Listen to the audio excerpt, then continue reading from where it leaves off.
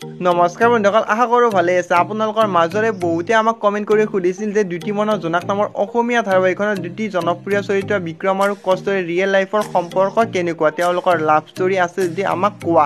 ত' বন্ধুসকল, যোৱাটো ভিডিঅ'ত আমাক কমেণ্ট কৰিছিল জানমণি ফুকন, নাগন ভাই আৰু চিৰন্তন নেওগ। আটাইকে ধন্যবাদ জনাইছোঁ। এইটো ভিডিঅ'ত আজি আমি আপোনালোকক জনাবলৈ ওলাইছোঁ ৰিয়েল লাইফৰ সম্পৰ্ক কেনেকুৱা বিক্ৰম আৰু কষ্টুৰীৰ।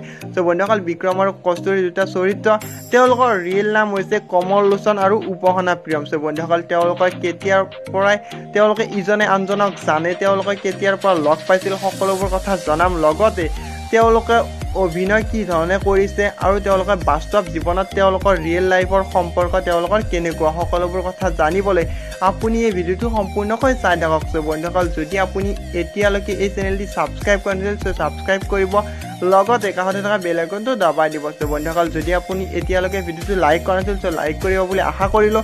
আজি আমি আপোনালোকক জনাবলৈ ওলাইছোঁ বিক্ৰম আৰু কষ্টুৰী অৰ্থাৎ কমল লোচন আৰু উপহনা প্ৰিয়মৰ ৰিয়েল লাইফৰ সম্পৰ্ক কেনেকুৱা, সকলোবোৰ কথা আজি আমি আপোনালোকক জনাম। তাৰ আগতে যদি আপোনালোকে এতিয়ালৈকে এই ভিডিঅ'টোত এটা কমেণ্ট কৰা নাছিল চ' কমেণ্ট কৰিব, আপোনাৰ কমেণ্টটি আমি নেক্সট ভিডিঅ'ত উল্লেখ কৰিবলৈ চেষ্টা কৰিম। চ' বন্ধুসকল, দুটি মনৰ জোনাক নামৰ অসমীয়া ধাৰাবাহিকখনত দেখুওৱা দুটি চৰিত্ৰ বিক্ৰম আৰু কষ্টুৰী, এই দুটি চৰিত্ৰ হৈছে ৰিয়েল লাইফৰ চৰিত্ৰ।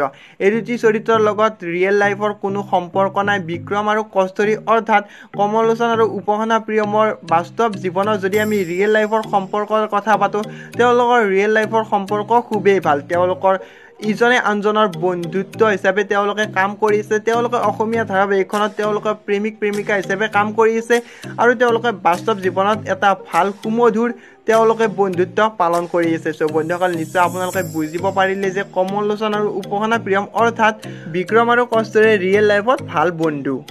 এই বিষয়ে আপুনি কি ভাবে? তেওঁলোকে দুটি মনৰ জোনাক নামৰ অসমীয়া ধাৰাবাহিকখনত যি ধৰণে অভিনয় কৰিছে, ঠিক তেনেধৰণে তেওঁলোকৰ বাস্তৱ জীৱনত যদি প্ৰেম হয় তেওঁলোকৰ কেনেকুৱা হ'ব? চ' আপোনাৰ অপিনিয়নটি আপুনি কমেণ্ট বক্সত জনাবলৈ নাপাহৰিব। নিশ্চয় আপোনাৰ কমেণ্টটি আমি নেক্সট ভিডিঅ'ত উল্লেখ কৰিবলৈ চেষ্টা কৰিম। চ' বন্ধুসকল, নিশ্চয় আপোনালোকৰ মাজৰে বহুতে আমাক কমেণ্ট কৰি সুধিছিল যে কমল লোচন আৰু উপহনা প্ৰিয়মৰ কেতিয়াৰে পৰাই চিনাকি, তেওঁলোকে ইজনে আনজনক কেতিয়াৰ পৰাই জানে। চ' বন্ধুসকল, আমি আপোনালোকক জনাই আছোঁ, তাৰে উত্তৰ দি আমি আপোনালোকক দি আছোঁ তেওঁলোকৰ কলেজীয়া জীৱন ষ্টাৰ্ট হোৱাৰ পৰাই ইজনে আনজনক জানে। চ' বন্ধুসকল, তেওঁলোকে কটন কলেজত যেতিয়া পঢ়িছিল তেতিয়া উপহনা প্ৰিয়ম আৰু কমল লোচন দাসে ভাল বন্ধুত্ব হিচাপে তেওঁলোকে চিনা পৰিচয় হৈছিল, কাৰণ দুয়োজন আছিল আৰ্টিষ্ট। চ' বন্ধুসকল, ইজনে আনজনক চিনা পৰিচয় হৈছিল তেওঁলোকৰ অভিনয়ৰ দ্বাৰা। চ' বন্ধুসকল, নিশ্চয় আপোনালোকক জানি আচৰিত হ'ব যে বিক্ৰম আৰু কষ্টুৰী কেতিয়াও ভবা নাছিল যে তেওঁলোকে এনেকৈ এখন অসমীয়া ধাৰাবাহিকত অভিনয় কৰিব আৰু এইখন অসমীয়া ধাৰাবাহিক অসমবাসী ৰাইজে আঁকোৱালি ল'ব। সেই বিষয়ে আপুনি কি ভাবে, আপোনাৰ অপিনিয়নটি কমেণ্ট বক্সত জনাবলৈ নাপাহৰিব। চ' বন্ধুসকল, এতিয়ালৈকে যদি আপুনি এই ভিডিঅ'টোত লাইক কৰা নাছিল চ' লাইক কৰিবলৈ নাপাহৰিব। চ' বন্ধুসকল, দুটি মনৰ জোনাক নামৰ অসমীয়া ধাৰাবাহিকখন আপুনি চাইনে নাচায়, লগতে বিক্ৰম আৰু কষ্টুৰীৰ ভিতৰত কোনগৰাকী অভিনেতা অভিনেত্ৰীৰ অভিনয় আপুনি বেছি ভাল পায়, আপোনাৰ অপিনিয়নটি কমেণ্ট বক্সত জনাবলৈ নাপাহৰিব। চ' বন্ধুসকল, আজি আমি আপোনালোকক এটা কথা জনাবলৈ ওলাইছোঁ বিক্ৰম আৰু কষ্টুৰী অৰ্থাৎ কমল লোচন আৰু উপহনা প্ৰিয়ম দুয়োৰে ছ'চিয়েল মিডিয়া ইনফ্লুৱেঞ্চাৰ, দুয়োৰে ইনষ্টাগ্ৰামৰ লগতে ফেচবুক একাউণ্ট আছে। চ' বন্ধুসকল, গৈ আপোনালোকে ফ'ল' কৰিব পাৰে, ডেছক্ৰিপশ্যনত লিংক দিয়া আছে।